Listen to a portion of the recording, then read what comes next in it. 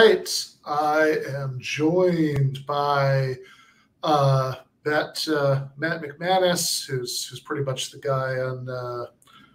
Or no, actually, I don't even remember who this is supposed to be. I remember there's a throwaway gag in The Simpsons once where there was somebody on Kent Brockman's show who said, I brought my own mic. That's because they're on all the time. And Victor Bruzzone, who has been on before, not that often, and our new producer, Jake Abbott. Whatever. It's like being the drummer on Spinal Tap. Don't worry about him. He'll, be replaced in a week. So, suspicious. I mean, if he was the drummer in Rush, then yeah, there'd be a bit of a worry. But fair enough. So we are gathered here today to talk about a new book from Palgrave Macmillan that Victor and I both have essays in, and Matt edited, showing you right there. It's called Liberalism and Socialism, Mortal Enemies, or Embittered Kin, which is a good title. So, Matt, why don't you tell us about the book? Sure. I mean, one of the prompts for this book was actually a series of articles I had written for things like Aereo, and then one or two for Jacobin, talking about the intersection between liberalism and socialism. Both, the big stark differences between them, but also some of the surprising overlaps between them conceptually and historically. And what really struck me is there were two critics who I got that pretty much were emblematic. One of them were right-wing critics who said, how dare you slander the glories of classical liberalism by trying to associate it with socialism? We can't have that. Socialism stands for everything that's degenerate and bad. Liberalism, or at least a kind of possessive individualist liberalism, for everything that's good. And then there were also people on the left who had exactly the same reaction, but just from a different ideological perspective, which is, how dare you slander the good name of socialism by associating us with liberalism? We want nothing to do with that. Liberalism is associated with everything bad and terrible, and we don't want anything to do with it. Socialism, everything that's good. And this book was kind of an opportunity to explore a little bit of that in more depth than what I've been able to over the course of those articles. But not wanting to do that alone and not being capable of doing it alone, I decided that I was going to bring in some hired guns, which is why Ben and Victor and a whole smorgasbord of other people offered contributions. So if you're looking for a good panoramic look at liberalism, socialism, and the debates between them historically in the 21st century, you could do a lot worse than our volume, which I guess will be my sales pitch for the day.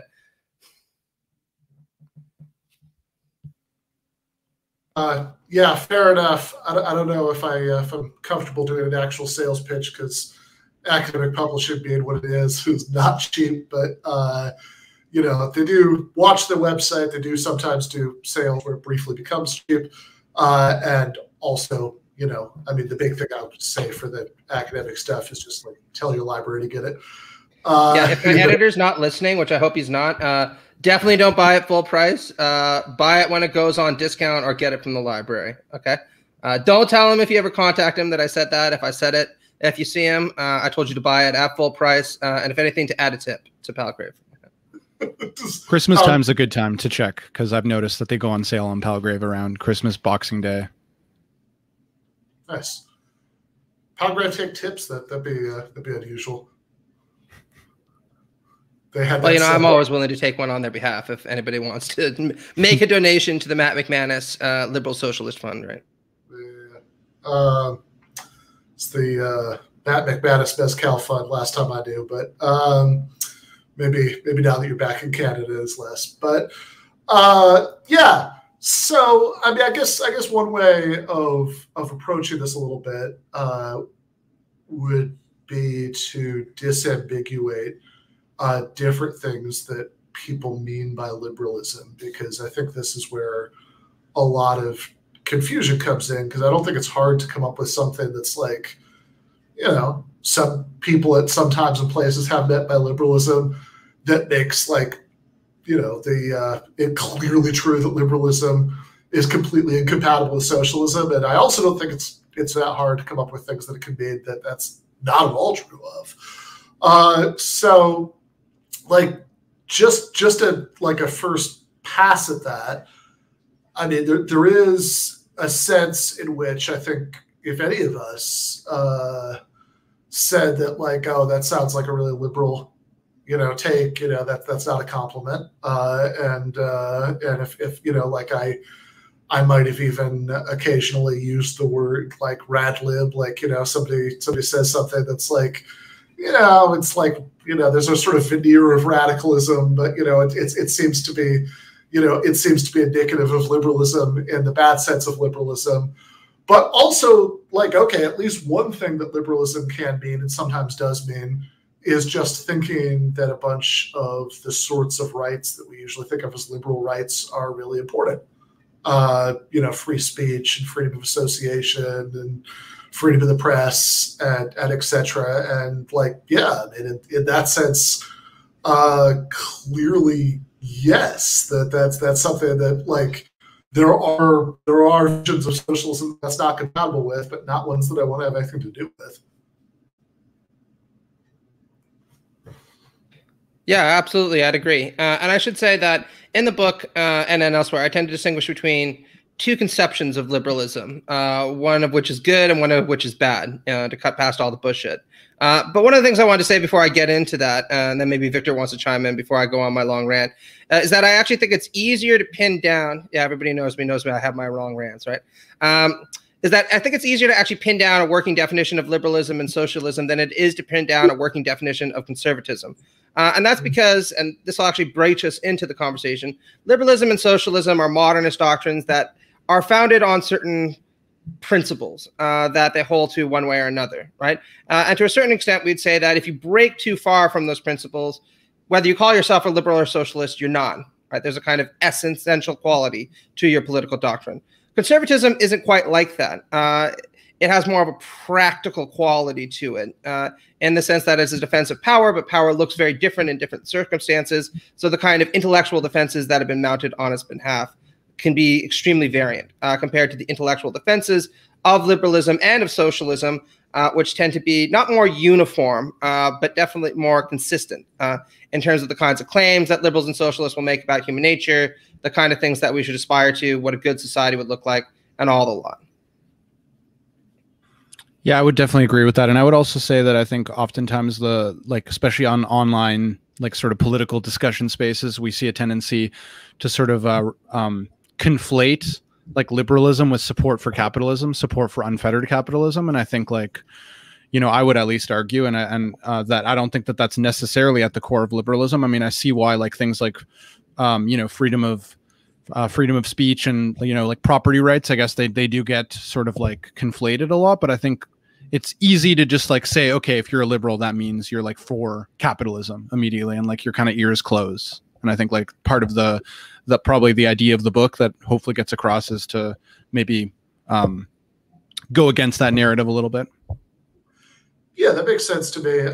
I mean, I guess also I'd say that property, like that traditional association of free speech and property rights is probably less plausible in 2021 when certainly in Western societies with reasonably good free, very imperfect but reasonably good free speech protections, where like all of the big battles about censorship are all about private institutions like YouTube. So I mean, absolutely. Yeah. So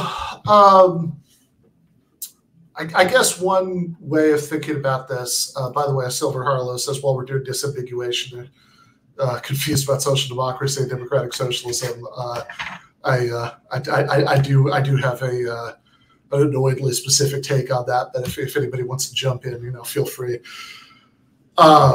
So I just say that like social democracy, the confusing part is that historically social democracy was just a synonym for socialism up until like World War I and the Russian Revolution and all of that, extending democracy into the social realm, the economy. But as after the splitting off of the communist movement, from traditional social democracy and a bunch of other stuff, this is the level of historical analysis you're going to get here. A bunch of other stuff, things happened.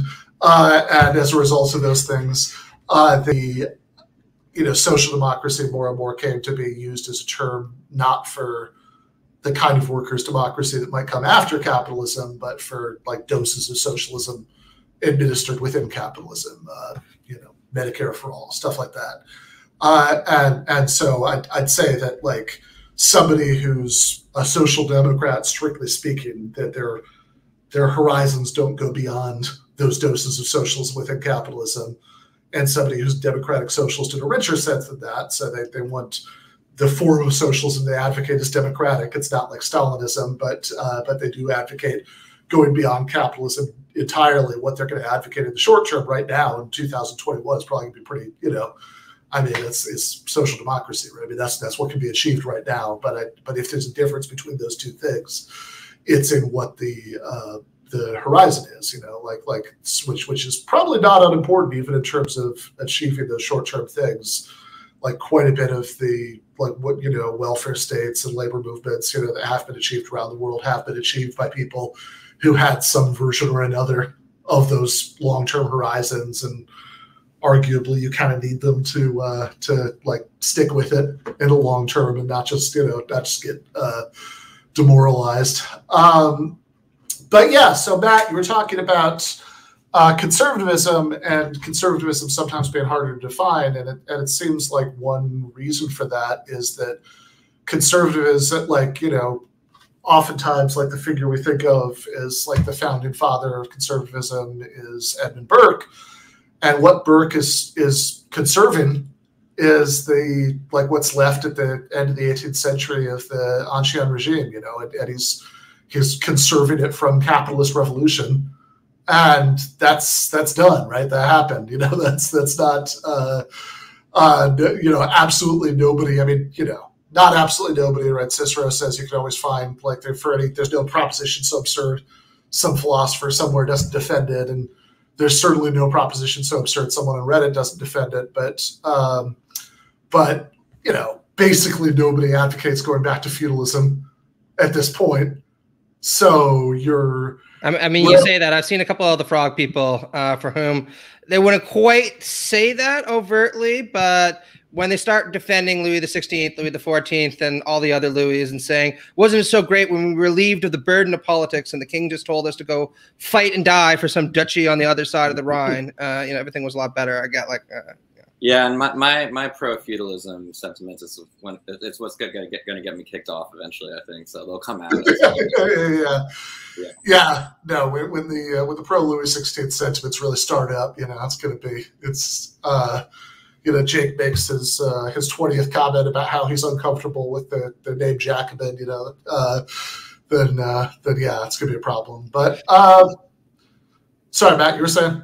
Yeah, actually, I think this is actually a good point to start to lead in to what I think the distinction is between liberalism and conservatism, and then we can start talking about liberalism and socialism, right? Yeah. F.A. Hayek actually wrote a really good essay on this, and so the only time I'm ever going to praise F.A. Hayek, because I actually think we should be extraordinarily critical of him and everything he stands for, but he wrote a really good essay called Why I'm Not a Conservative, right? Which might seem very odd because a lot of people on the political right like him, and there are good reasons for that we'll get into, because he's basically the ideologue of possessive individualist liberalism, which I think, again, all socialists have to condemn very virulently. But what he says in this essay is that right-wing liberals reject the conservative position that in any society there are recognizably superior persons whose inherited standards and values and position ought to be protected and who should have a greater influence on public affairs than others.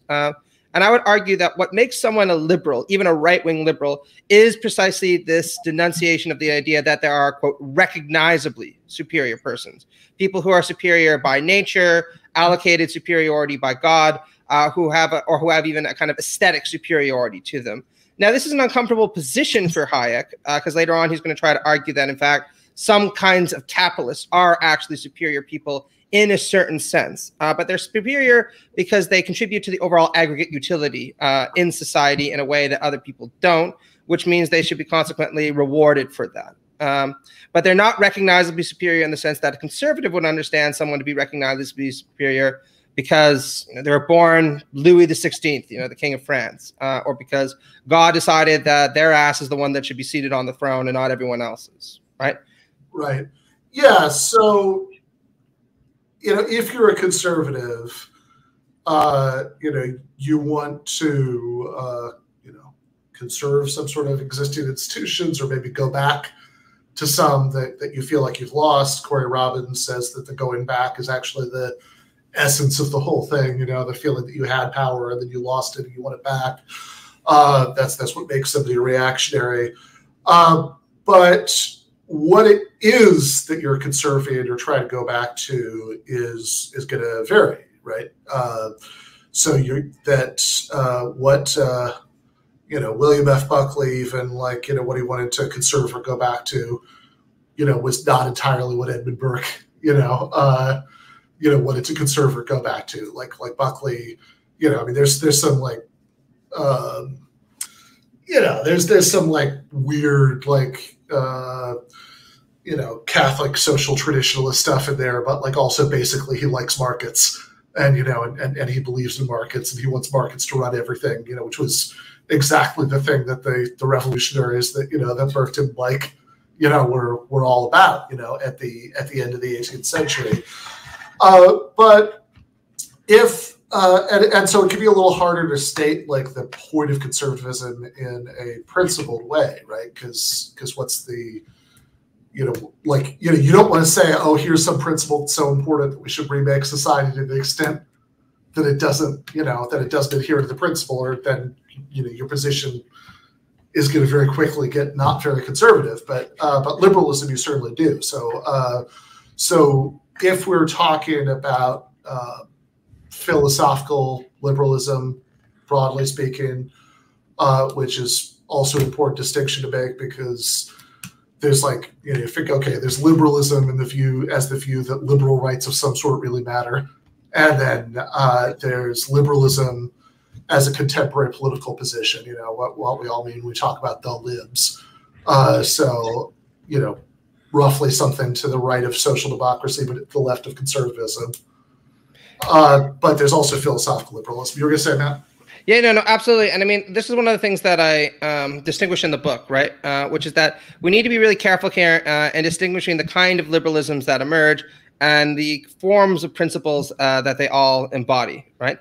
So I think that if you think about right-wing liberalism, what you're thinking of is a very possessive individualist kind of liberalism, one that's very centered on the idea, not that there are recognizably superior people, but that there will be very stratified social hierarchies. These are going to be established through market relations and backed up by the state enforcement of property rights, very stratified property rights, and that this is a good and just kind of society. And some very right-wing liberals, like Hayek in his more Nietzschean moments, or Ludwig von Mises in his more fascist moments, will even start to flirt with the idea that even if people aren't recognizably superior, the market does sort the superior people upwards and the inferior people downwards, right? Now, that doesn't mean that they're inherently superior, but through their efforts, they rise or they fall, right?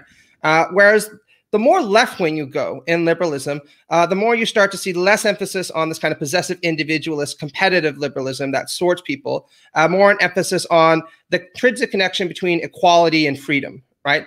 And the way that I frame it in the book is that left-wing liberals, like John Stuart Mills, late John Stuart Mills, I should say, I'm a socialist, John Stuart Mills, John Rawls, who's also a liberal socialist, Chantal Mouffe, their argument is that actually the principle of equality bequeaths the principle of liberty, because there's this idea that since we're all moral equals, no one has an intrinsic right to try to compel me to act in a certain way. If you want to put it in more technical terms, to embrace their vision of the good life. And since a lot of conservatism has been about trying to compel people to adopt a vision of the good life that conservatives think is the appropriate one, and to rank people accordingly, this is what needs to be rejected in favor of a more egalitarian kind of principle. And usually associated with that, and the kind of liberals that I like and that I would kind of endorse, is an argument that since people are moral equals, there's something intrinsically wrong with high levels of material inequality, or even any kind of material inequality, unless there's a very, very strong justification for it, to use Rawls's term, in terms of taking care of the least well off or providing for the least well off. And we can get into that, but of course, when I argue that there are conversations that liberals and socialists can have that can be constructive. The kind of conversations we're talking about are between these left-wing liberals and socialists, definitely not possessive individualist liberals and socialists who just need to really be confronted and beaten down. Yeah, that's interesting. It kind of highlights the fact that like the way when you were talking there about like the sort of conservative liberals, it seems like, you know, like conservatives in those cases are just using liberalism as like a convenient foil in order to protect a certain form of hierarchy, right? And I think to some extent, like nowadays, what's interesting about conservatism is that like it seems like there's a lot of like contemporary post-liberal conservatives who are kind of like letting go of that because they're feeling like, okay, actually like free markets aren't necessarily like getting us the types of hierarchies that we want to protect, that we want to conserve. So maybe capitalism and free markets aren't actually such a good thing, which kind of goes to the fact that conservatism is such a kind of context, both maybe like geographic and historically context dependent ideology. And maybe I mean, also I'm thinking it has to do with hierarchies to some extent, like protecting some form of hierarchy anyway seems to be a pretty consistent pattern in all the different versions of conservatism. Yeah, right. I mean, that's the Robin analysis, right? That it's not really about temporal orientation, you know, whether you like things the way they were in the past or not, because you know, which is the sort of thing that gets people twisted into thinking that, like, I don't know, try to, you know, preserve you know, unionized industrial jobs as conservative or something like that. It's really about what your orientation is towards hierarchies. Yeah, so that definitely makes sense to me.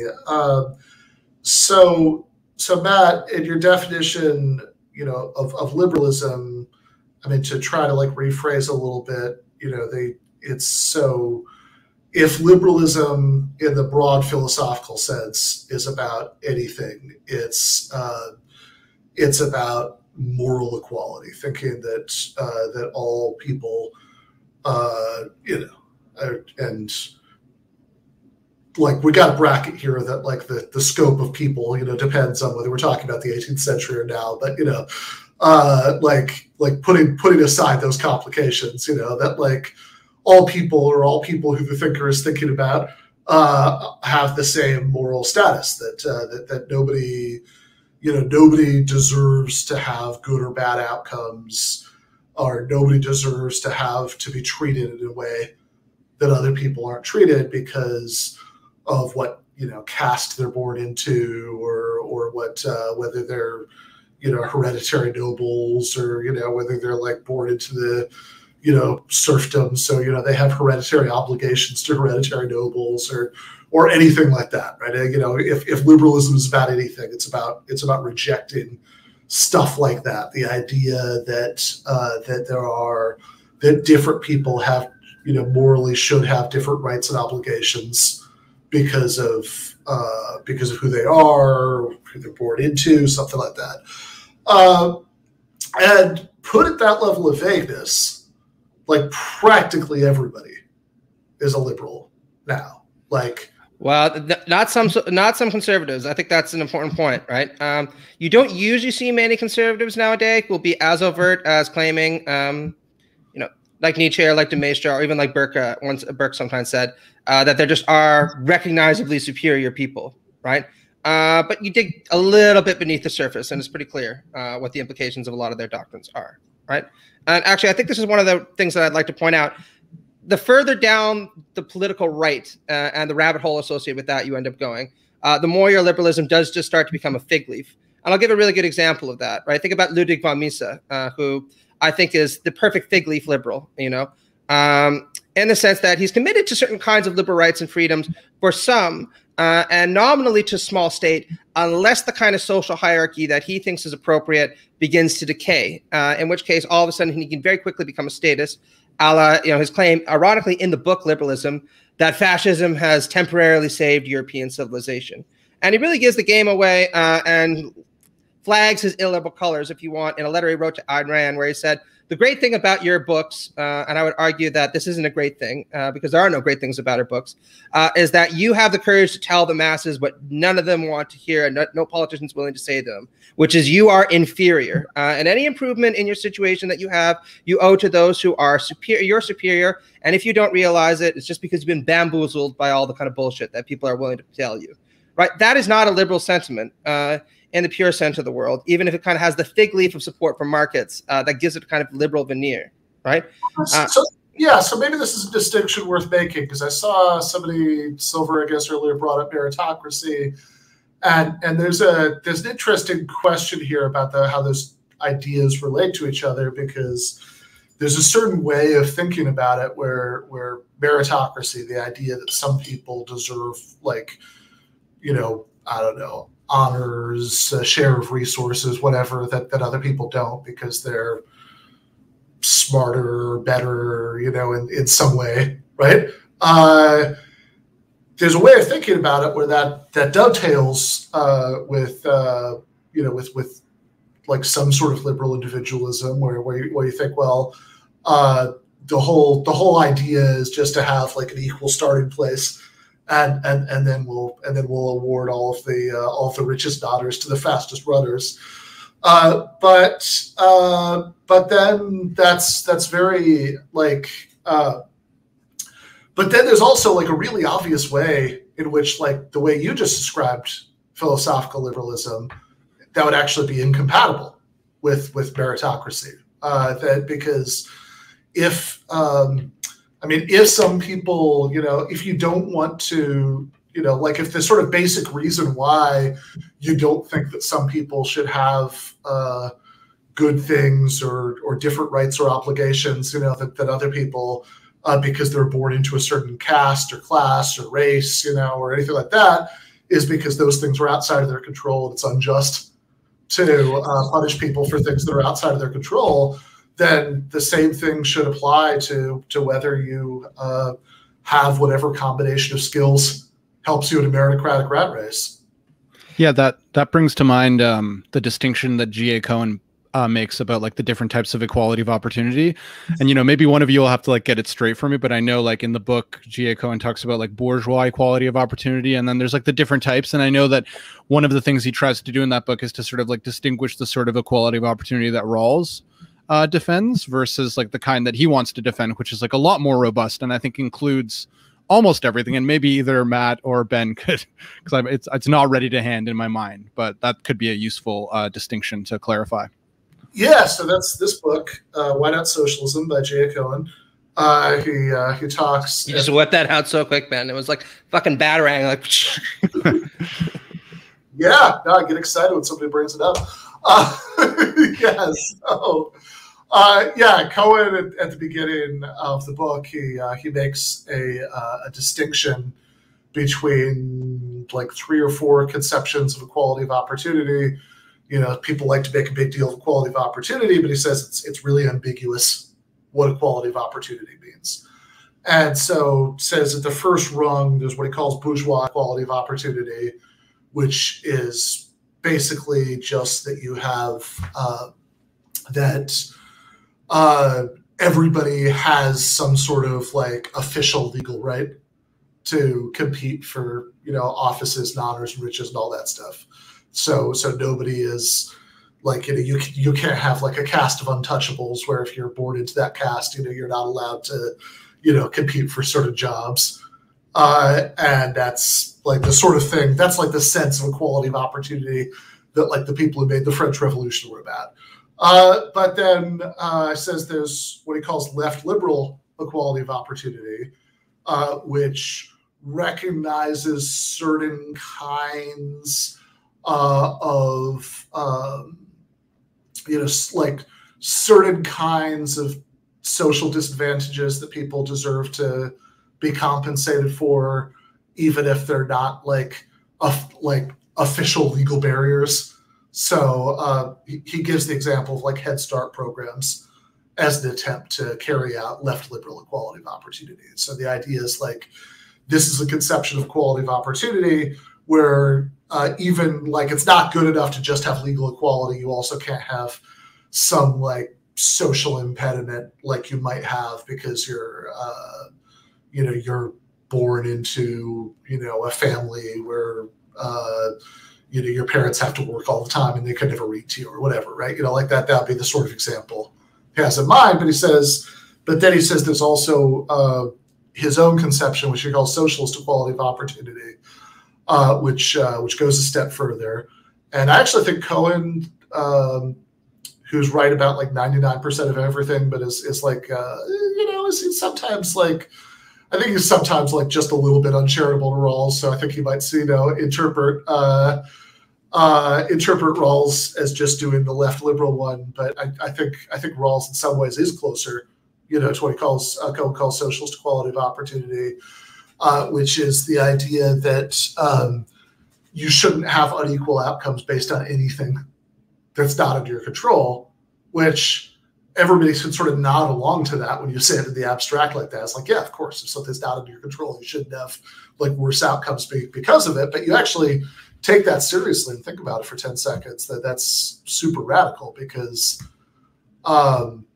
any kind of meritocratic anything, right, is going to include stuff that's outside of your control. I mean, whether this is a very like Rawlsy way to put Cohen's point, but I mean, whether you're born into a like some sort of society that's where your chance for social advancement is that you win a series of trials by combat to like make it into the warrior caste, or whether you're born into 21st century America and your chance for advancement is that you have the particular set of social and cognitive skills that are important to doing really well in school and climbing up the PMC career ladder. In either case, right, you don't choose to be really strong and have good reflexes. Those things can certainly improve with training, but like, come on, right? Like it's not really the case that pick your favorite MMA fighter, right? That guy and Matt like start out at exactly the same place, and that the only difference is training. I surrender.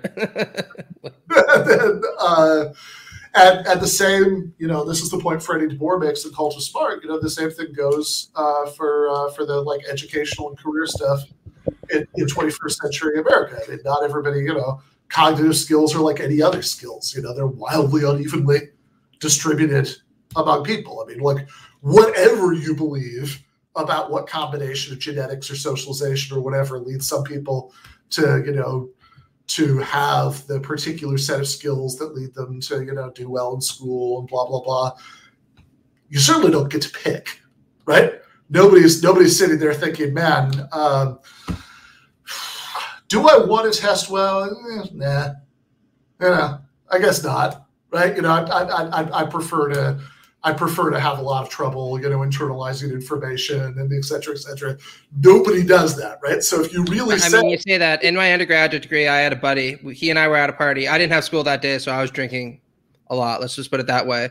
But he had an exam the next day, and we all told him, like, fuck your lame exam, man. You should stay out. You should drink with us. And he just told me at that point, he was like, I'm just going to fail the course. And I was like, actually, I don't think you should do that. We were kind of joking. He was like, failed the course. And he later dropped out of the program and joined another one. He's fine, by the way. He has a nice house and everything, so it all worked out. But some people do select for that choice. Let's just put it that way. Under the right conditions. Well, even technically, your work ethic is partially genetically determined, right? Like, I mean, that's kind of the way that the markets are supposedly, even in the fiction of classical liberalism, I mean, of the sense that, how hard you work determines your outcome. You weren't necessarily born with the ability to have more initiative than anybody else, right? So it complicates, to me, that complicates things as well. Yeah, I think that's Rawls' point. There's a really good book by Michael Sandel called The Tyranny of Merit, where he points out that meritocracy is one of those mythologies that's kind of like Santa Claus. It's very fantastic to believe in it. It's very warm, and it fills us with all kinds of endearing feelings, but we shouldn't really invest it with all that much significance when it comes to explaining why it is that people get Christmas presents, on December the 25th, or why it is that people wind up in the place they do in society, right? And one of the things that he points out in the book is that the weird irony of all the kind of defenses about meritocracy offered by the political right in America is that both the twin peaks of 20th century liberalism, as articulated by F.A. Hayek and John Rawls, rejected the idea that you could even have something like a meritocracy, which a lot of people on the right don't want to acknowledge, right? Hayek said, look, in a market society, you might produce Hustler on the one hand, and Elie Wiesel, Holocaust survivor, might write Knight on the other. And Hustler is going to sell more than Night. And most of us would say that Elie Wiesel probably did something that was more meritorious than the producer of Hustler, right? That learning about the Holocaust and imbibing those kind of feelings is a more aesthetically important activity than looking at a pair of tits. Not that there's anything wrong with that. But, you know, the market decides who gets rewarded on that basis. So the producer of Hustler is probably going to get more money because people would rather look at a pair of tits than they would actually go through a 100-page novel or 200-page novel about somebody going through the Holocaust, which I can kind of understand at points, right? Yeah, so that has nothing to do with people's individual merit. It just has everything to do with who the market and what consumers decided to reward, right? Rawls goes from a very different perspective, and I thought Ben articulated this very well, but he kind of has three dimensions to this position where he says, look, if you think about all the morally arbitrary circumstances, and that's putting aside historical injustice, which in the United States, as elsewhere, is a huge topic, right? Absolutely massive, right? So we shouldn't put it aside. Well, let's just imagine we genuinely did live in a society characterized by reasonable equality of opportunity that wasn't defined by mass historical injustice, patriarchy, racial inequality, you name it, right? He'd say for exactly that reason. First off, natural advantages and disadvantages tend to skew the game very heavily. Nobody did anything to warrant natural advantages or disadvantages that they have. They're settled by a genetic lottery. Then there's fortunate or unfortunate social circumstances. Everything from your parents deciding to read to you when you're a child to being first in birth order to, you know, your parents deciding to get you glasses at a right age so it's not hard for you to read. All of these can skew you in the right direction. And, you know, one of the things that, you know, people point out, if you want a really good example, is access to post-secondary schools is another big one. Not a coincidence that there are more people at Ivy League schools who come from the top 1% than from the bottom percent combined. Oh, sorry, bottom 50% combined, right? Social circumstances matter a lot.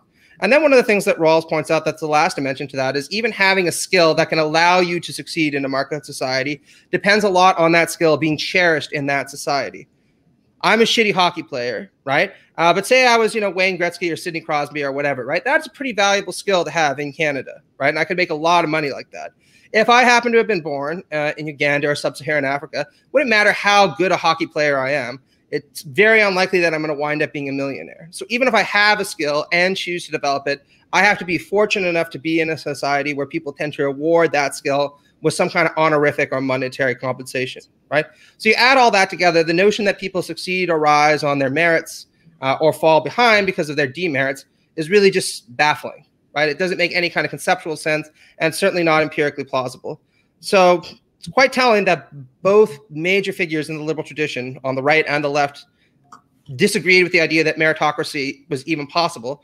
And yet you have people like Ben Shapiro and Hirstein and Murray arguing that this is such a sacred ideal that even if it can't possibly exist, we nonetheless need to hold fast to it like it's some kind of highest obligation to do so.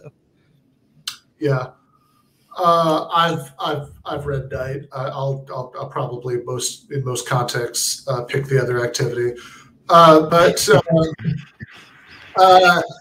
yeah, right. So I mean, just to make sure that, you know, I mean, this is definitely already there in what you just said, but I mean, just to make sure everybody's clear on it, I think a distinction that oftentimes gets lost here is that a lot of people, even people on the left, spend most of their time on, like, if you think about the meritocratic defense of like contemporary American capitalist, you know, hierarchies of distribution as having two premises. One is that you know, we live in a meritocracy, and the other is that meritocracy is a just way to distribute, you know, power and resources. Probably even on the left, most people spend their time, like who don't buy that defense, spend most of their time disputing the first premise that, you know, that we live in a meritocracy, which, you know, I mean, it's very easy to dispute. I mean, you know, Meghan McCain was on TV for years, and like literally, you know, you could just like cold call a random person and offer them a job on The View, and they would have done a better job, you know, than Meghan did, you know, but her last name was McCain. So clearly we don't live in a meritocracy. But the equally important point, and this is the, you know, the Rawls point, the Sandel point, the Freddie DeBoer point, you know, that Matt is talking about, is that even if we did, that wouldn't be a good thing, right? That like the a truly meritocratic society would be horrifically unjust, and in fact, in some ways, maybe even more so. I mean, like, if you've seen Gattaca, right? I mean, in a lot of ways, that society is a pure meritocracy. That that there's that people who have who have been bred to genetically engineered to have certain talents, are rewarded for having those talents. Yeah. Sorry. I was also kind of wanted to clarify, like, going back to like the Rawls versus Cohen thing, because I was kind of curious about the equality of opportunity, because I mean, if I'm not mistaken, I understood that like Rawls actually would allow for more inequality of opportunity, because like I think he still thought that people with greater talents, even though they didn't choose them, would potentially benefit insofar as their flourishing would help the least well off, or And whereas Cohen seemed a lot more radical about correcting for every inequality that was unchosen, even of talents, whereas Rawls seemed to leave more space for them to kind of rise to the top a little bit, as long as they helped the society. He shifted his opinion on that slightly later in life. So by the time you get to Justice and Fairness, pretty much everyone has agrees that he kind of shifted to the left.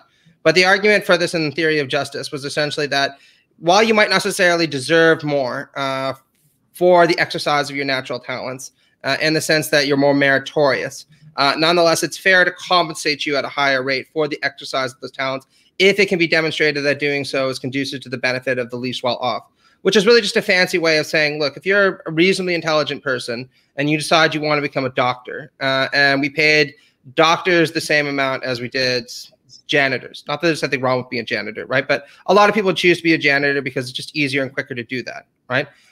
So it's okay to sit there and offer more to people in order to become doctors, both through scholarships and then a higher salary, because, in a state with socialized medicine, that will then benefit the least well off because people go and perform life-changing surgeries, et cetera, right? But that doesn't necessarily mean the person is more meritorious, just that they've been fairly compensated for the exercise of their natural talents and the fact that they benefited the society around them, right? And you can take issue with that if you want, and people like Cohen do. I tend to think that there is a big question of incentives there that is important to ask as socialists, right? But it's worth noting that Rawls isn't saying the way that somebody like Shapiro or even Hayek might say in some days that the doctor is better than the janitor. It's just that, or even that the doctor contributes more than the janitor. It's just that we need something in order to fairly compensate this person to pursue a difficult career so that they'll benefit the people below with their talent and abilities.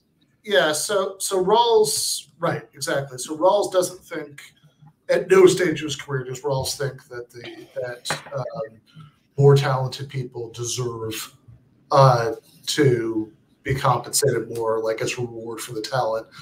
And this is exactly where Matt's point about like having the set of skills that would lead you to be a really good hockey player in certain societies. I mean, if you're born in like like if you're, I don't know, I mean, if you're born into like a shtetl and Eastern Europe and pre-emancipation, and it's like, well, you could be a merchant or you could study the Talmud, and like your hockey playing skills are going to be completely unhelpful to you in progressing in either one of the available paths to you in life. And from Rawls' perspective, there's nothing unjust about that. Right? Like, I mean, really, from nobody's perspective, is there anything unjust about the fact that, if you have some talents that will be really rewarded in some societies, but you aren't born into that society, you're not going to be rewarded for it. But Rawls, unlike a lot of people, has a good explanation of why that's not unjust, because you don't deserve more just because you happen to be born with some talent. So the justification for paying people more, if there is one, even in Theory of Justice, he leaves that just a little bit open, right? He says people in the original position might allow for people to be compensated more for these things, is that this is going to make the worst people, the worst off people, better off. That if you, as George W. Bush once said, make the pie higher, make it bigger is what he meant. That you have, somebody who does, who comes up with some innovation that helps the society grow twice as much grain, and they might not have done that if they didn't have, extra compensation to pursue some career. Clearly, it's better for the worst off people in that society that that person got that extra compensation. So, Cohen would sort of not agree with this, although I think there's also a little bit of a trick about what you mean by justice. So,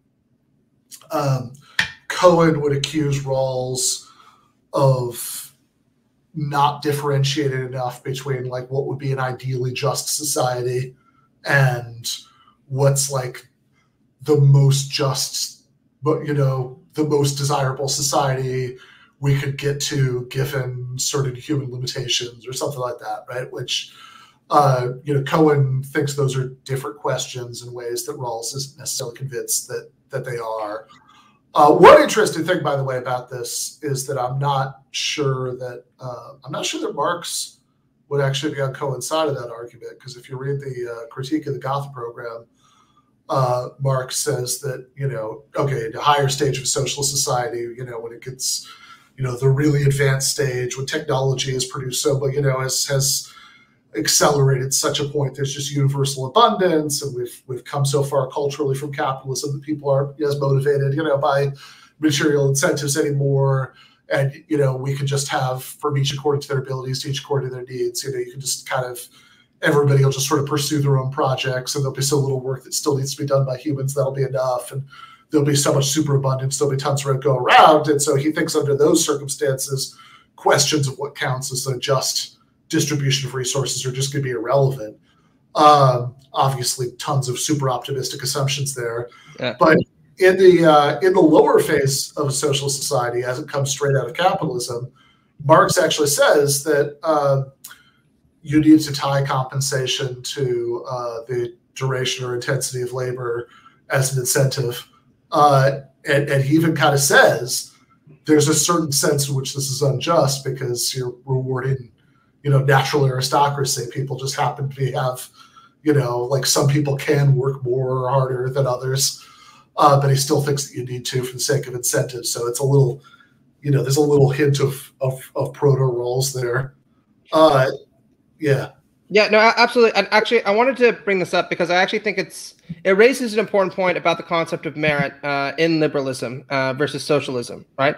Because one of the interesting things about Hayek's argument in the Constitution of Liberty that I referenced before, circa Sandel, is he actually argues that defenders of capitalism should stop talking about merit. And the reason he says is that, look, every time you draw this idea that capitalism is almost a theological system that rewards people according to what they deserve, not just what they're entitled to on the basis of what they produce from a utilitarian standpoint for the market, but what they really deserve. You play into the hands of people like what we now call vulgar Marxists, who say, actually, the workers are the ones who produce most of the product. They're the ones who invest their labor with it and make everything that's good. So consequently, they're the ones who deserve more, right? And you can still see arguments to this effect where people will say, well, think about how hard the capitalists work compared to everyone else. Doesn't that mean they deserve to have more? These kinds of arguments. He said, just do away with that. That will always play into the socialist hands, right? But one of the interesting things I think about in your comes to 21st century liberalism and socialism is both people like Cohen and Rawls agree that talking about merit in terms of a just social system is really just a very abstract way of theorizing about things that we'd be better weaning ourselves off of.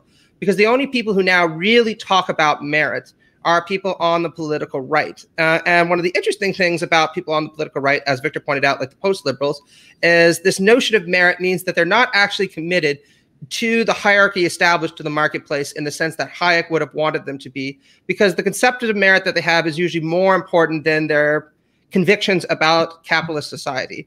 And if they think that a so-called free market isn't actually establishing the right kind of hierarchy, they're very quickly going to abandon their commitment to it. A very good example of this is the Bordertarians, right? Where any consistent libertarianism or any consistent capitalism would say you should have something like open borders. I think Jason Brennan is right about that, right? Free market of labor. But the kind of people who will often speak most loudly about merit aren't committed to that because, of course, they think there's something unmeritorious about allowing people who don't belong here to come into here, right? Or you can think, to go back to Ben's initial point about all the furor that's now going on about how tech companies are too socially liberal, too progressive, too captured by PC feminism or whatever, and the state should intervene to do something about that. That's just another example of how this notion of merit that many conservatives hold to is now trumping their commitment to a kind of free market capitalism because they think these tech companies aren't establishing what we think is the proper hierarchy, or they're ceding too much ground to more egalitarianism, so we need to stop it, right? So I think this is a very interesting point where we can see that Hayek was actually wrong and that merit actually is a bigger threat both to liberalism and capitalism than socialism is, because now most sophisticated liberals and socialists would agree that there's really no point in talking about merit. It's just such an ambiguous, empty-headed kind of notion that if you're going to offer any kind of nuanced defenses of liberalism or socialism, you just need to chuck that and talk about something else, whether it's utility, rights, whatever it happens to be. Yeah. Just to loop back to what Victor was raising about Cohen and Rawls, should also say that part of Cohen's position is that not only that any kind of inequality in distribution that you don't that doesn't result from free choices, and Cohen is actually a compatibilist, by the way. I mean, he does say like there's actually in Why Not Socialism there's a line that's like honestly kind of like irresponsibly dismissive of how hard a problem it is, but also funny, where he's like, yeah, and I do think that like free will exists, and come on, so do you. Let's not pretend. Says, come on, what, you don't think that like conservative politicians who advocate social benefit cuts are responsible for their decisions? Of course you do. Now let's move on. So, but he not only thinks that any inequalities that aren't chosen are ultimately unjust. Maybe we might need them for roughly Rawlsian purposes, but as long as we still have them, we haven't kind of gone all the way, to a just society. But not only does he think that, he actually thinks that even some inequalities that could potentially be justified by socialist equality of opportunity, that you don't have, that like it has to result in some way from your choices. He thinks even those should be limited by a principle of socialist communities. So he gives the example of if you have like a nice car, but your wife needs to use it for something that day, or it's in the shop or whatever. So like that, so you have to take the bus. You wouldn't try to commiserate with somebody who has to take the bus every day. It's like, oh, this sucks so much, I have to take the bus today. I can't drive, for obvious reasons, right? You wouldn't do that. And so he says that's an example of how like material inequalities stop us from being able to be in community, with each other. So like ultimately he's going to be like any remaining, like, ideally, and he leaves open the door, says this like a hard engineering problem about how to construct a social society that's just the way we want it to be, and maybe we could never completely do it, but ideally, like the range of like acceptable inequalities for Cohen is like, very, very, very slight. But whatever you think about that, I think it is also worth looping back and saying, even when we're talking about Rawls, like the tests that Rawls puts for morally acceptable inequality are crazy strict. Like it's very unlikely that there has ever been a society that would pass these tests anywhere.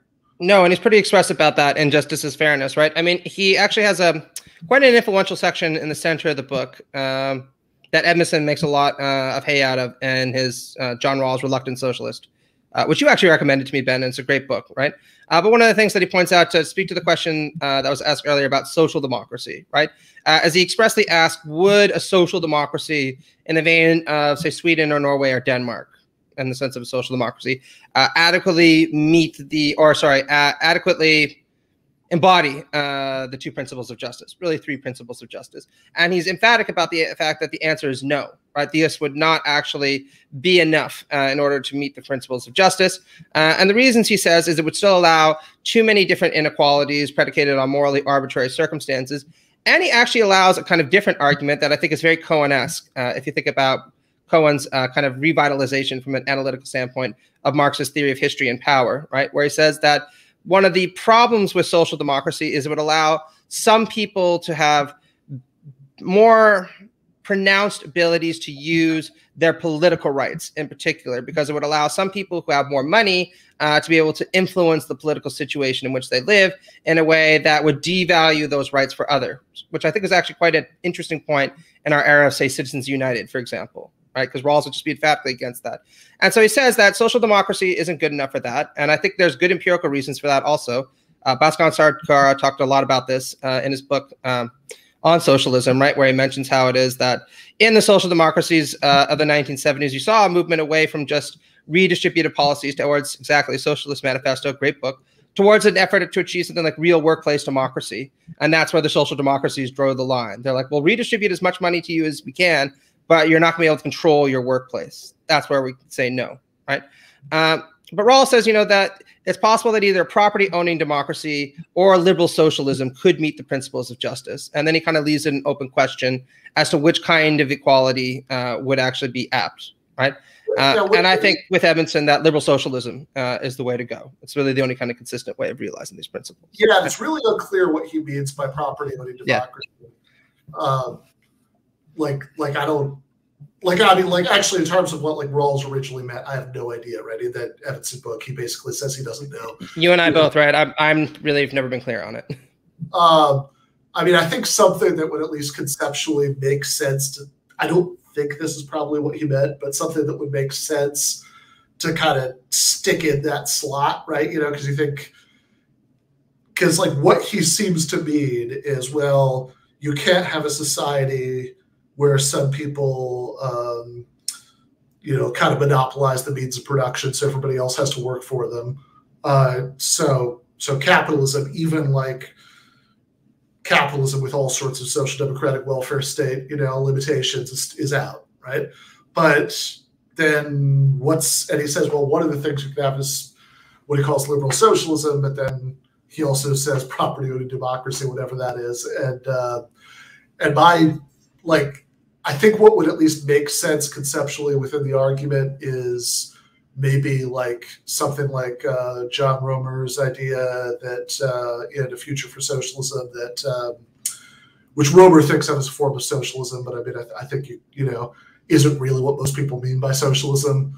That you could have a society that you could have an economic system that in many ways looks like what contemporary corporate capitalism, except that stocks couldn't really be bought and sold. Everybody would just have a certain number of shares that they were assigned at birth, and then you could literally trade them back and forth, but you could never increase or decrease your number. So it's kind of so basically all of the economy works like the Green Bay Packers, that everybody can, that you can have people can own shares, but nobody can own that many, and and all of that. And maybe something like that would make sense for me, what he means when he says property-owning democracy. If he doesn't mean that, I don't know. Or maybe he's just talking about a less industrialized society where you could just have mostly small holders. Maybe it's not that well thought out, but yeah, I think he probably doesn't.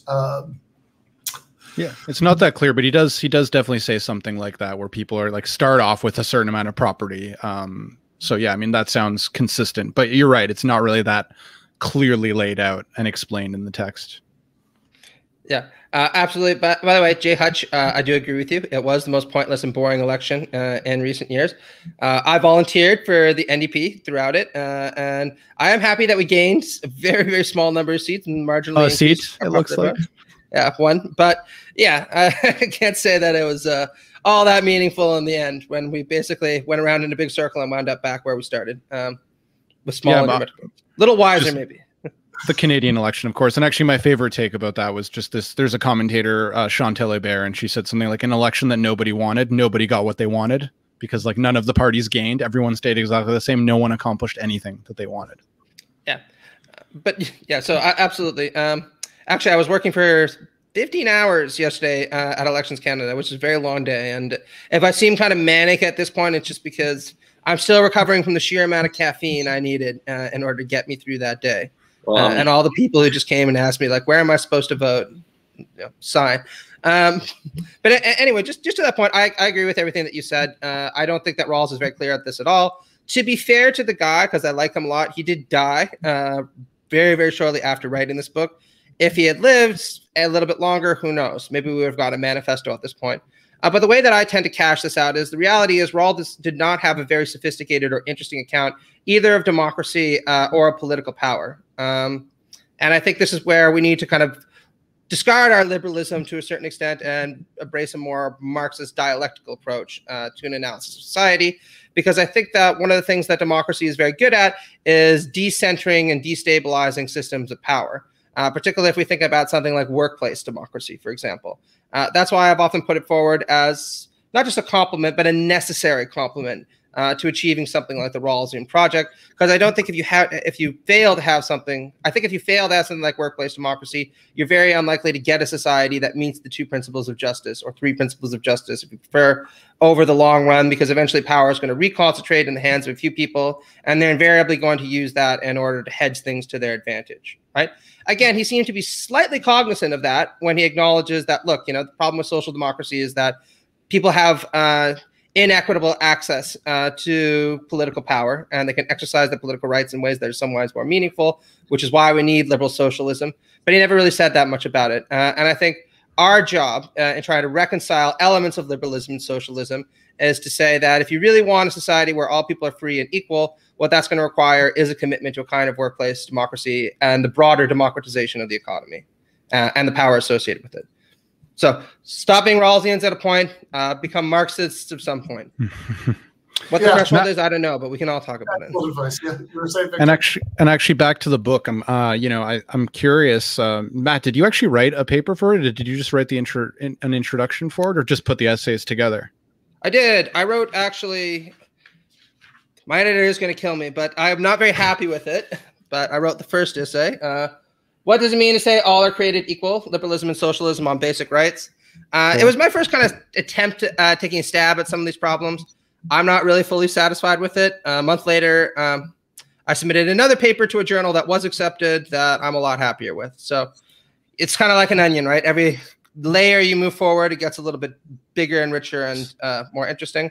I think personally, aside from your 2 essays, my favorite one in it was actually by Shalon, when she offers just a scathing criticism of liberalism from a kind of a Dornian perspective. I don't agree with a lot of it, but I thought it was a really interesting kind of take. And also, wasn't there an essay by Ben, your favorite, Jason Brennan, right? Yeah. Yeah, Jason Brennan, who actually wrote a response to the Cohen book that we were talking about. So Brennan's, of course, was Why Not Capitalism, which I have actually read just a little while ago. It really pissed me off. It's a really badly you don't say really badly argued book that like completely misses Cohen's point. But yeah, and before I read any of his philosophical stuff, I knew who he was because he was a blogger for there's a group blog called Bleeding Heart Libertarians, and he was he was writing stuff about how adjuncts demanded to be paid more money and have more job security and benefits are shouldn't be listened to because they could all get jobs. I don't know exactly where he thought everybody could get jobs, but somewhere else. And anyway, there are better things that universities could do with the money, than pay them more. And so, as a adjunct at the time that all this stuff came out, You know, I have a special spark of hatred in my heart, you know, towards that guy. But did you ever read his Against Democracy book, Ben? I've not read Against Democracy. The only two books that I read were Why Not Capitalism and the one that you made me read about the libertarianism and introduction or whatever it's called. Yeah, everything you wanted to know about libertarianism or something like that.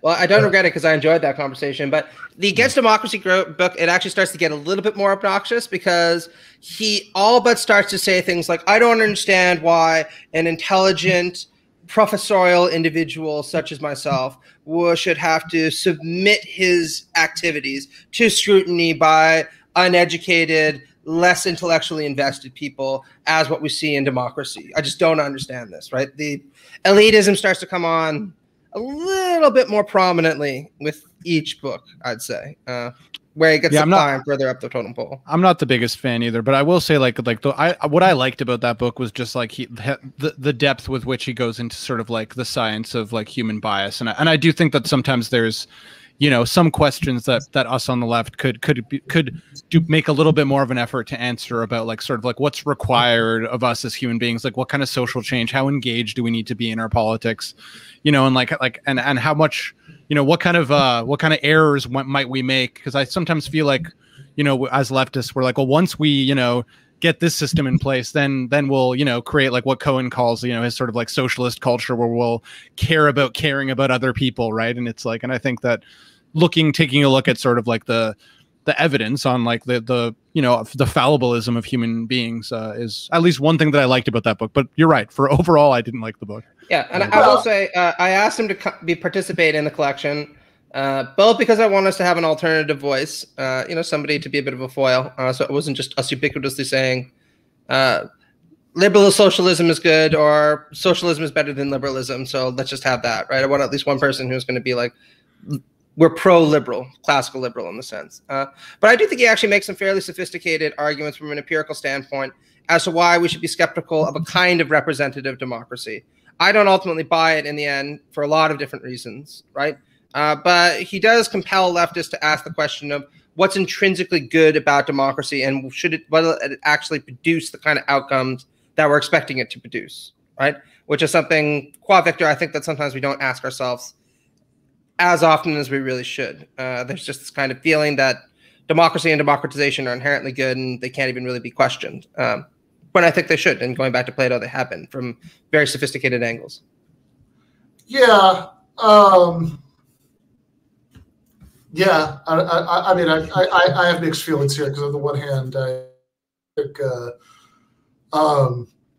you know, I mean, I do think all the questions you're raising are worth engaging in, and there are interesting things to say about them. But on the other hand, I always kind of hate that, like, ever since Plato thing. It's like, yeah, I mean, Plato hated poor people. What do you want? Like, that's not interesting.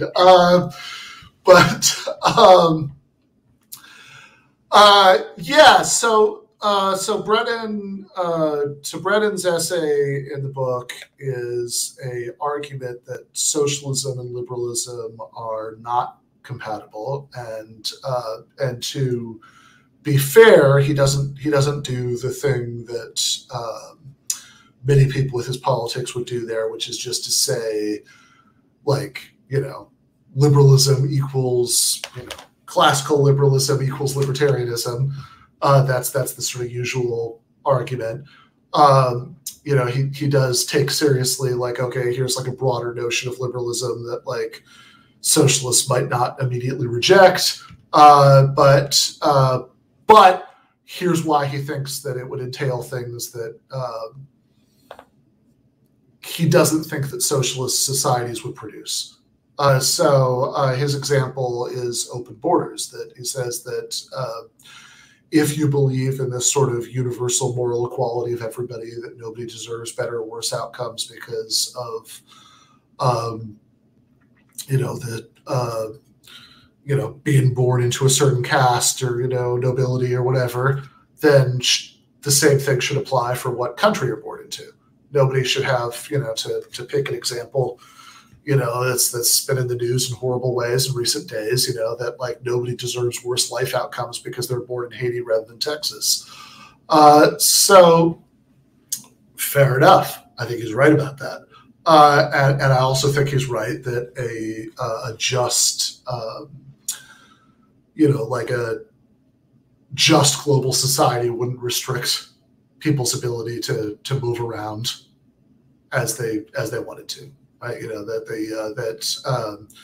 I mean, maybe you could say, not 100%, you could come up with something, that we'd accept as like a legitimate restriction, but like more or less, right? People can just move around as they pleased, if you're not, if you're not doing anything violent or bad, that like, you should be able to live where you want to live. We shouldn't say like, oh, legally you can't, live here without special permission. That seems at the very least morally non-ideal, if you have that. Okay, so far so good. But then he says that a socialist society couldn't, he thinks, have open borders, or I guess it's been a little while since I read his essay. I'm not sure if he goes quite as far as couldn't, or he just says that like he predicts that it wouldn't have open borders. And I think that's for a couple of reasons, but the main reason, and again, I think you do have to give him a little bit of credit here, because he's not totally strawmanning socialism. He is honing in on part of what socialists would themselves say about what we mean by socialism. He says, well, here you go, Ben. The exact quote is, socialism cannot allow open borders and is therefore unjust. The three prongs of the argument: it's not possible to have genuine social societies with open border policies or with immigration policies close to open borders. 2, justice, especially from either a left-wing egalitarian or liberal point of view, requires open borders or something close to them. 3, therefore socialism is unjust and illiberal. That's the prongs of the argument. Yeah, so he says that the illiberal thing about socialism is that it would lead to it would lead to immigration restrictions, possibly even immigration restrictions. Why does he think that, you ask? Good question. Not obvious. Well, he says that like socialists want the whole economy to be like a giant workers' commune, that the like incentives would be such that it wouldn't lead people to, that like the whole society would have to approve having new members join that giant commune. And he thinks that there would be incentives for them not to do so you wouldn't have to like dilute your share or whatever. And so he thinks that in a democratic, like fully democratic socialist society, not just social democratic, you couldn't have open borders or something close to that. Whereas under capitalism, this is the kind of point that libertarians love. You only need, all you need, you don't need everybody to, at least in terms of the economic system, all you need is like one person to hire you to get a job in a new country after leaving the other one. One person to like rent out an apartment to you. And I think that this is, I think the sloppy part of the argument, like the main sloppy part of the argument, is that he's being incredibly vague about models of socialism, and I think the vagueness is important because it makes it sound as if there would be that like all of these little decisions about hiring and housing and stuff would somehow be like, that there would like all 280 million Americans would vote on them. And I don't really know anybody who advocates that, right? Like if you, if you're talking, if you think that like your idea of socialism is that it'd be totally moneyless, marketless, advanced critique of the Goth program thing, most people who say that also imagine something that's stateless and borderless. But if you imagine something a little bit more grounded and easier to imagine how we could achieve anytime soon, where there would still be some market, mechanisms and all of that, then, some things would be, certain industries, would be directly state-owned perhaps, and some along the lines of what Bhaskar talks about in the Socialist Manifesto, would be, like worker-owned firms financed by private, by public, development banks maybe. And if that was the case, then hiring would still be made at a firm level, just like ever, right? So, maybe it wouldn't be true that you just need one capitalist to decide to give you a job, but you'd only need like one firm to decide to give you a job, and that could be like 20 people, maybe, who have access, who are making that decision, even if every stupid little hiring decision is made by like the committee of the whole, which is probably realistically not how that would actually work. I hope not anyway, because I hate meetings, and I want to live in a, I don't want any form of socialism that makes me go to meetings all the time. Well, we can always ask Nathan Robinson what the best way of running a firm is, right? Oh boy. Recently. Well, yeah, I think. Yeah, I think Nathan has a history of making implausibly extreme, comments about all hierarchies everywhere are bad, and among other reasons why that was probably a mistake. He's had it thrown in his face a lot, in the last little while. But also, like, come on, that's silly. Like, you can't have, you can't have any sort of complex human enterprise without a certain level of operational hierarchy in practice. The society that's like one big open mass meeting all the time is a nightmare. You do need to delegate things, and there are even people with specific managerial and technical talents. That's fine, right? They should just be democratically accountable. Anyway, so I think that that Brennan's critique of how he thinks the incentives would work under socialism relies on an extremely vague idea of socialism. And I think the vagueness matters, because I think once you start filling those details, it gets a lot less plausible. And then I think the other thing, my bigger objection, I have an epic footnote grumbling about this. I remember, because you actually asked me if it could be maintained. You're like, no one's going to cut this footnote, right? I'm like, no, Ben, I can promise you as your editor that all the footnote will be incorporated if that's what needs to happen. Right? Just make sure that every sentence of it is worthwhile, because that is one fucking big footnote. It's it's not even a footnote. It's a fucking foot book. Foot page. Yeah, so in my footbook, the other point I make besides the strawberry vagueness of his idea of socialism is that I just don't think this is a defensible way of making predictions about how future societies would work, that you just hone in on one incentive that people would have under that society and just treat it as decisive, because real human societies are more complicated than that. Sure, let's say for the sake of argument, there is one incentive that might lead voters in this future society to have the views on immigration stuff that he says. Okay. I mean, there could be other incentives that go in the other direction. I mean, what if you have a bunch of future socialist societies that have gotten together into some sort of union that, where you have free movement between all of them, and then you'd have to choose between okay, maybe I don't want, for the sake of argument, maybe I have some reason why I don't want to make it easier for people to come in mine, but I'd also like it to be easier for me and my kids to go work in whichever, and that might lead them to, maybe not, right? I mean, maybe people would vote to, leave that, like Britain voted to leave the EU, but I mean, it's at least, but that was also a 50%, kind of decision. So, I mean, I think I think just try to predict oh, here's exactly what voter behavior is going to be in this radically different kind of society, with 3 sentences, that I just don't think that's plausible. Yeah, I mean, I would put it somewhat different way, and try to argue against the kind of convictions of nation-state socialism, something like what John Judas would argue for in his book, The Socialist Awakening, right? Because I do think that there are socialists out there who will make the kind of arguments for nation-state socialism that excludes immigrants, or at least high levels of migration, in the way that Brendan's talking about. And it's a straw man to assume they speak for all socialists or that their socialism is even distinctive, since I think most socialists today are cosmopolitan. But let's kind of look at the argument a little bit, right?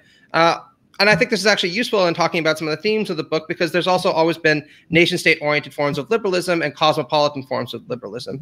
And one of the things that's distinctive about nation-state liberalism is it usually adopts an attitude of Westphalianism for me, in the sense that our nation-state borders are going to be closed. We're going to provide certain protections and rights to our citizens, but not allocate them to everyone else. But it's not going to be Westphalianism for everyone else, because because our firms are going to be allowed to interpenetrate into your countries.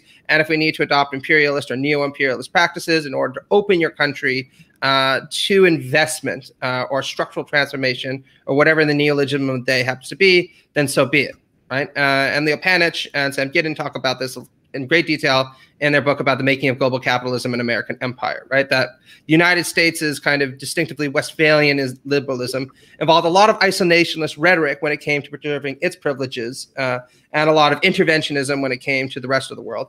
And one of the things I like about Brennan is he just says, let's just cut the bullshit and admit that global capitalism is global capitalism. We should have open borders that will allow us to effectively more efficiently exploit labor by allowing us to bring in cheap workers who can pick grapefruits for us in California, and we can pay them pennies an hour and get a lot more from them for a lot less in this way, and kind of strip away this veneer that we live in a Westphalian society or a Westphalian global community anymore, right?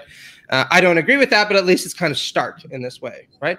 And I do think that you can find nation-state-oriented versions of socialism that will argue we should kind of preserve our economic benefits for ourselves, organize ourselves as workplace democracies or workers' cooperative, and exclude everyone else. But you'd find very, very few contemporary socialists argue for that, both for principled and strategic reasons. The strategic reasons are, if you're going to confront global capitalism, it is global capitalism, and that entails a coordinated response. And you can't just try to tackle it at one level or at the nation-state level without trying to coordinate as members of a global left-wing community to try to ultimately get rid of the root of the problem, right?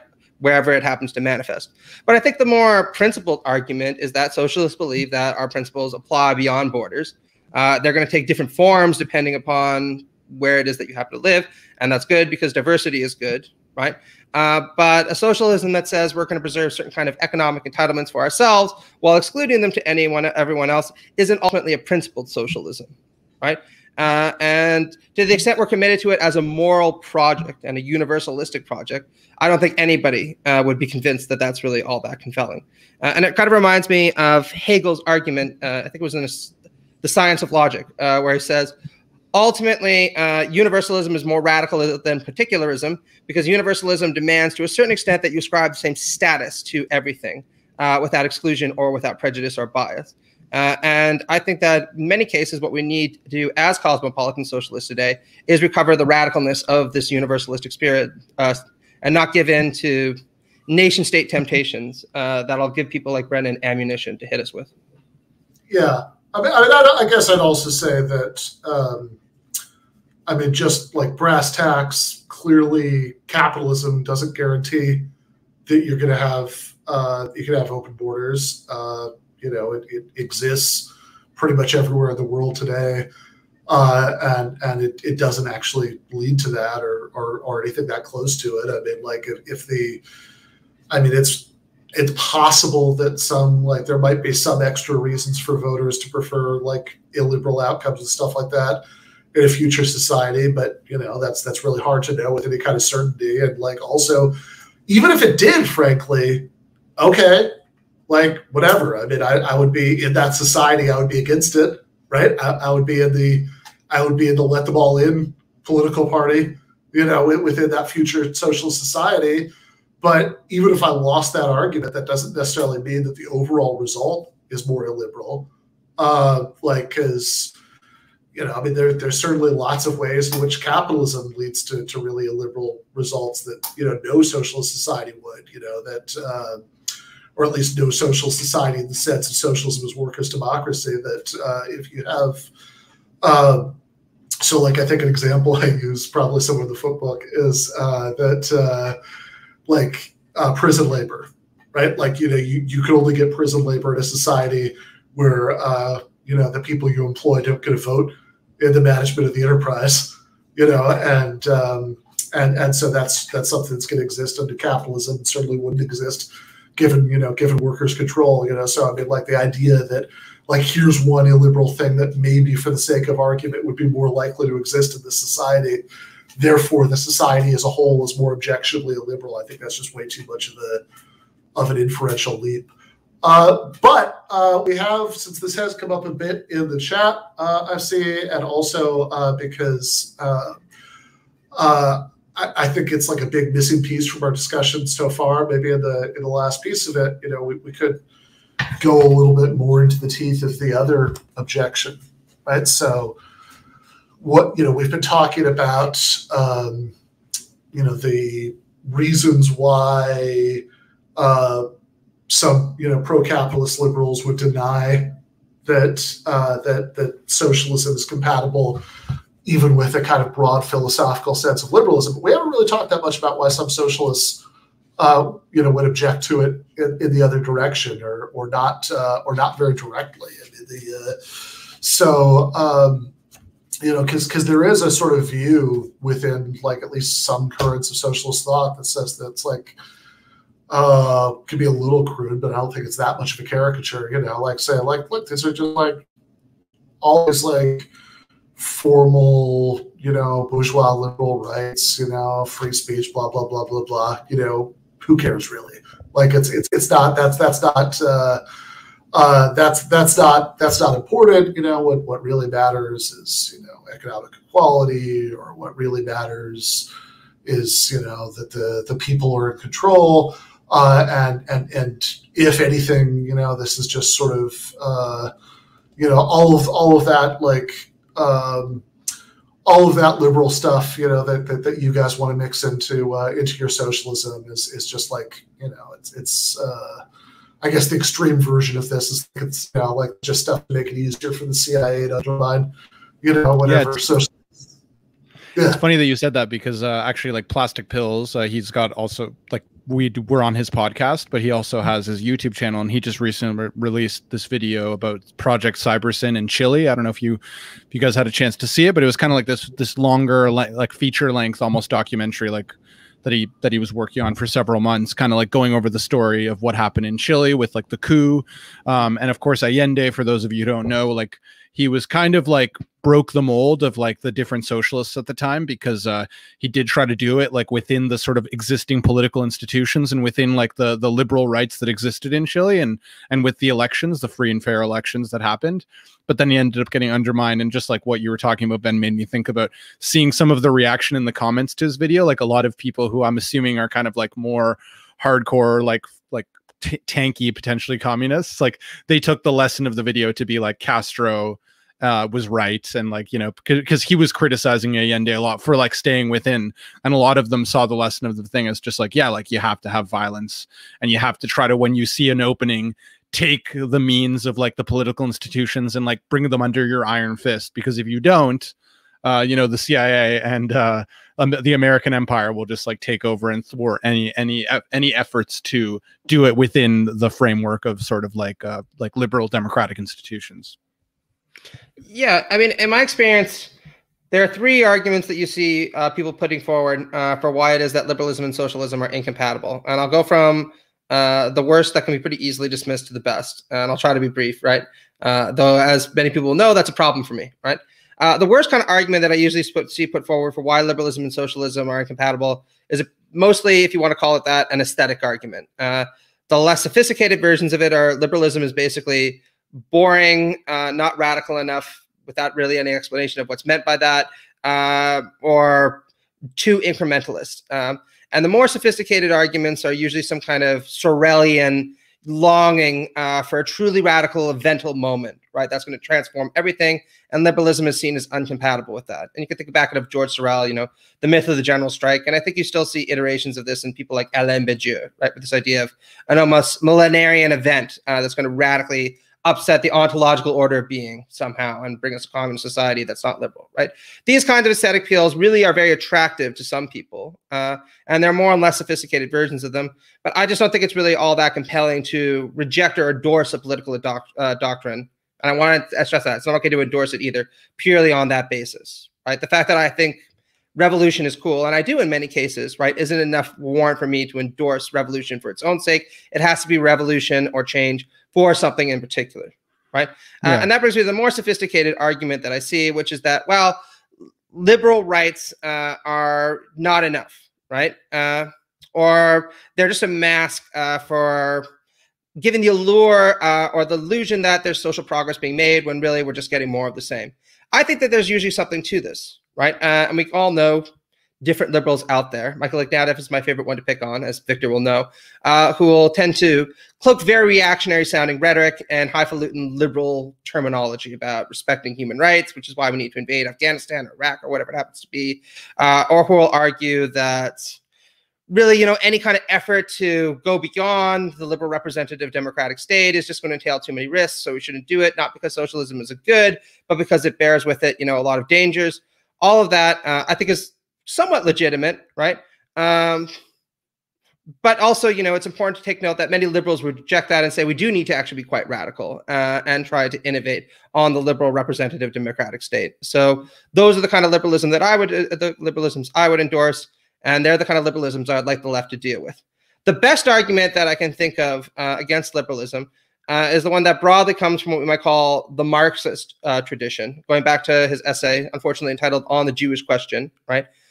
Which is that not only are liberal rights just kind of a smokescreen that gives off the illusion of progress, but they're also predicated on a bad anthropology, right? One that sees us as effectively atomized individuals, each pursuing our self-interest without regard for one another.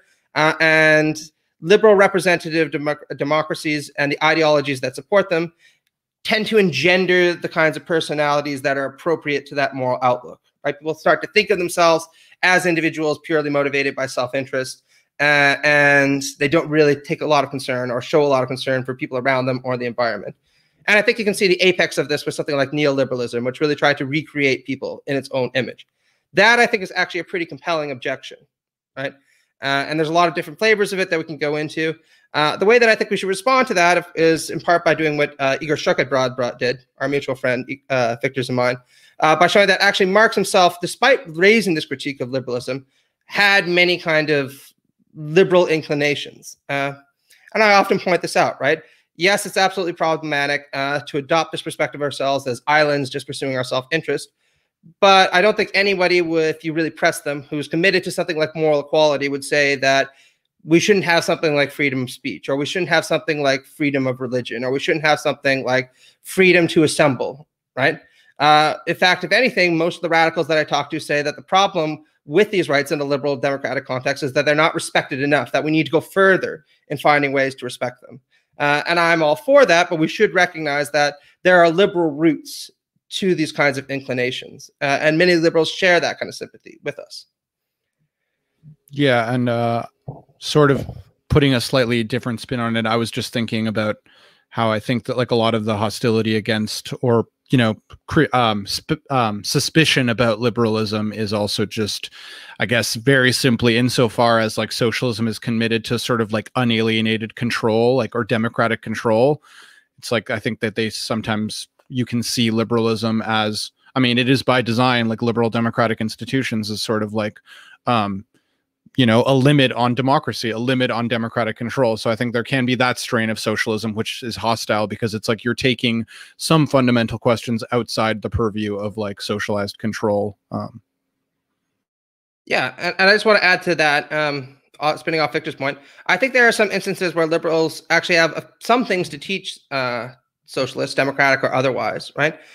So one of the things that we can critical of when it comes to Marx's theory of politics is that he does tend to have a very unitary vision of the state and political activity, right? In the sense that he sees any attempt to limit the power of the state, and this is Bakunin's famous criticism, right? As in some senses, marginalizing or suppressing the will of the people, right? The real people, right? And, you know, there's some truth to that, right? That any efforts to kind of curb the power of a democratic state is a restriction on democracy. But Irving Howe points out in his essay, Liberalism and Socialism, Articles of Conciliation, that there might be compelling reasons for us to want to do that, right? None of us want to be Socrates living in a pure democracy where we're basically told to drink the hemlock or whatever it happens to be. Most of us would respect the fact that having some individual rights that protect us from the exercise of undue state power is pretty valuable. And that insight is something that we owe to the liberal tradition, right? The idea that power should be not necessarily broken up, but at least contrasted with other kinds of power in order to prevent it from becoming concentrated and potentially posing a threat to those it's supposed to rule. I can't hear you, Ben. Here we go. So I think that, all of those, right? So there's some of those objections that are objections to that are really about like the form of transition, which I guess I would want to mark out as a slightly different question, right? Like from the question of, well, I mean, it's not unrelated, especially in practice, but I think that what you're trying to transition to and how you're transitioning there are at least like conceptually distinct questions. And certainly there have been, I mean, liberal democracies are sometimes established by violent revolutions. That certainly happens. But I'd say that what form of transition you end up with is as much as anything a function of like what kind of society you start out with. I mean, certainly if you go back and look at Marx and Engels' view on this, like in 1848, when they wrote, where Marx wrote the Communist Manifesto, I think Engels bought him cigars and brandy while he was doing it and put his name on it after. But what did you say about the Young Marx movie recently? Like the vision of Marx and Engels is basically really smart grad students who like to drink and party. It's something I'm attracted to because it really conforms to my vision of how I want to think of them. I completely agree with you. When I watched that movie, I was like, fuck what I want to do to get a drink with Marx and Engels, right? Like, if they told me like in Berlin, 30 minutes, I'd be like, yeah, I'm there, man. Yeah, absolutely. So, but in 1848, Communist Manifesto, they certainly see like armed insurrection as like the method of achieving socialism everywhere. But in 1848, even in Britain, the working class didn't have the right to vote. There were all sorts of, even there were all sorts of property requirements, and certainly in continental Europe, it was like various kings and emperors who were in charge.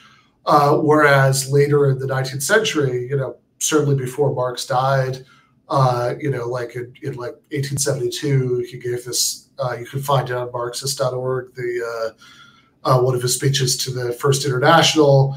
He kind of says, yeah, continental Europe, where that's still the case, armed insurrection is the only way to get there. But, Britain, sure, maybe like, you could have a different sort of form of transition to socialism, because at that point, workers in Britain could vote, and he thought that maybe a socialist party achieving power electorally, could institute socialism that way, although he was worried that factory owners would respond to that the same way that plantation owners responded to the election of Lincoln, which, Victor's talking about cyber sign, and all that is a, very legitimate concern, like if you look at subsequent history.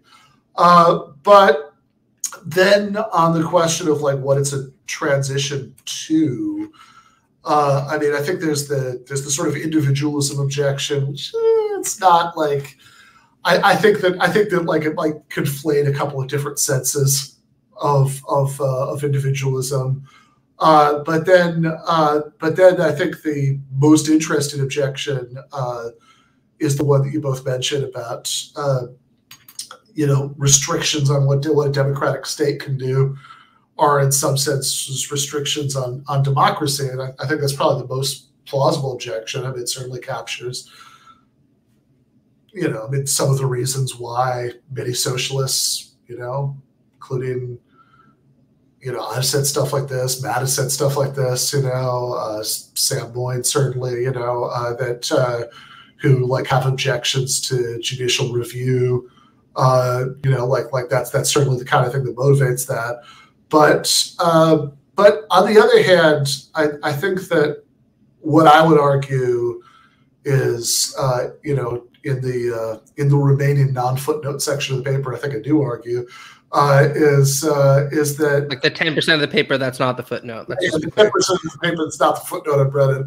The other 10%, one of the things I say is that I think that if you're interested in this relation, thinking about this relationship between liberal rights and democracy and socialism, well, if you see the point of socialism as being the extension of democracy to the economy, which is certainly where this objection comes from, that that restrictions on what the democratic state can do are undemocratic, then I think you need to think about what is necessary for people to meaningfully democratically participate, and I think this is where you kind of have to put down the philosophy books and start looking at what's actually empirically happened in actual historical revolutions.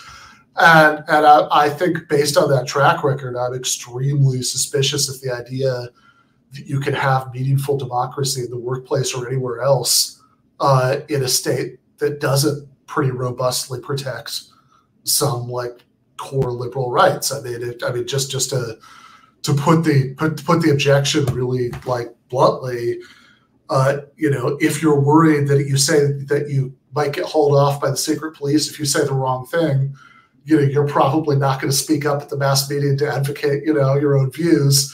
And pretty soon, the mass meeting is going to be a rubber stamp, for whatever the leadership wanted to do all along. I mean, this is what Rosa Luxemburg talks about in her critique of the Russian Revolution in 1918, when she says you're going to lose the sort of energies of the masses because all the decisions are going to be made by 10 party officials from behind their desks, which I think turned out to be prophetic. I mean, in 1918, about what actually happened.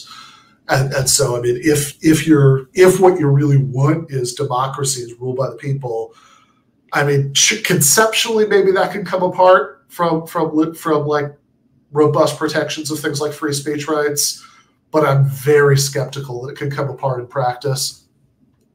Yeah, absolutely. And one of the things that I point out in my paper is that even when it comes to the strongest objection, which I think is this objection about liberalism having what we might call a bad anthropology, right, of atomized individuals, really applies only to the most stringent forms of possessive individualist liberalism, which I should say are still very prominent, right? You can see it with neoliberalism in spectacular kind of form, right?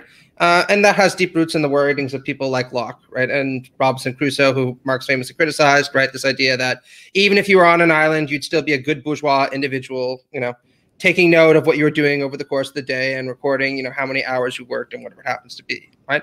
That's all fine to criticize, and we should, right? But I think there's a deeper sense in which both socialism and a kind of egalitarian liberalism are both individualistic, but in a sense that doesn't preclude respect for the other. And here I'll just make a commentary about the relationship between two people who probably would have hated each other if they met in real life, Marx and John Stuart Mills, right? The early Marx, when he makes kind of moral arguments, says, the free development of each is a condition for the free development of all, in the sense that in order to fully develop our personalities and express them, we require a kind of other-centeredness. So to be true individualists, we need someone else, right? Very Hegelian idea. That's not a foreign notion to someone like John Stuart Mills, who also argues that to develop yourself is the highest good, but it's not just the highest good for you. It's the highest good because the experiment in living that you engage with is of great utility to everyone else around you, both the people who care about you and who will benefit from knowing that you're happy, and from those who will look to you as an example for the kind of life that they can lead. And they want to know if you have any information in your life that might be of use when they're trying to plot out what they should do with theirs, right? So there's a lot of complementarity there between the kind of expressive individualism you find in someone like Mills and the kind of, I'll just call it broadly, Hegelian individualism that you find in someone like Marx, right? And if we want to have a dialogue about the moral impetus of socialism and liberalism around the question of individualism, that's where I think we should start to talk about there being quite a few links between the two. And what's interesting to both of them is Mill, in his essay Socialism, is really emphatic about rejecting possessive individualism. So this notion that we're all islands is just completely ridiculous. And only somebody who believes in fairy tales could hold to it. And Marx believes exactly the same thing, right? Yeah, and I'll also say just about in terms of the democracy objection to socialism. You know, I'll plug my paper in the book too, which I've actually, you know, if you want to get more details on it, Ben and I did do an episode where we talked about it. But I was actually interested. Right? Yeah, sortition. Like because I think I'm interested in sort of finding a mechanism of enhancing the sort of like democratic legitimacy and democratic participation that I think like socialism requires, but that can still exist within like a liberal framework, but also doesn't require the thing that I know Ben and I both hate, which is like, you know, endless meetings. And of course, something that Zizek talks about, you know, that, you know, he wants the good kind of alienation where the stuff can be done in the background and he can keep reading his books and watching his movies. And, you know, I feel similarly. So yeah, I sort of argue that the sortition could be an interesting method for enhancing democracy. Yeah. Yeah. So yes, as Victor says, you can watch the whole episode that we did talking about that and going into the post game. You know, I think we spent a good few hours talking about sortition. Felt like Cale, you know, who was filling in as the producer at that point. I feel like Cale was like maybe half convinced. You know, by the end, that's the sense that I got. But not you though. What's that? Not you though. I mean, I'm probably pretty dogmatic about you know, about democratic participation. But I mean, I definitely think you made an interesting. You know, an interesting argument, you know, for sortition. I mean, you know, I've got my objections and whatnot, but I think it was all. I think there are definitely some dents, you know, and you know, my opposition is like a. You know, it's like a car that's still running, but you can tell it's been through some shit. You know, it's right. You know, I'll take it. I'll take it. Fair enough. I mean, to be fair to you, Ben, you know, on the Pill Pod, we very rarely have somebody who even says, you know, we're moderately convinced, or at the very least, you know, our cars, you know, been a little bit beaten up by their arguments. So the fact that you're willing to concede that, I think, is something. It's not what I'm used to anymore. Right? Usually, it's kind of this Lutheran model of like, here I stand, God rest my soul, I can do no other. Right? You know, not moving a goddamn inch on anything. Yeah, fair enough. All right, so yeah, do check that out by any means. I will also say that nice little Spinal Tap reference there. Say that that the you mentioned that Marx and Mill would have hated each other if they actually met, which is probably true. I think actually I was just reading this in a G.A. Cohen book that I did not have handy to whip out from the shelf behind me, Karl Marx's Theory of History, that I think he quotes in like Capital somewhere. I